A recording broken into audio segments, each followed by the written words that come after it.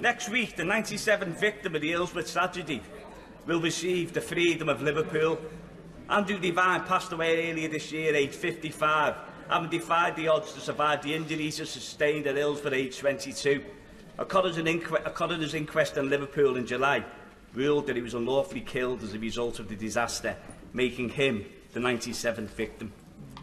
Following my tabling last week of an early day motion on Hillsborough and a national curriculum, will the Prime Minister agree to meet with me to discuss the rollout of the Hillsborough Real Truth Legacy Project, including the addition of the Hillsborough disaster to the national curriculum, and help to consign to history the narrative of lies and smears peddled by some elements of the media and establishments over the last 32 years through the power of education?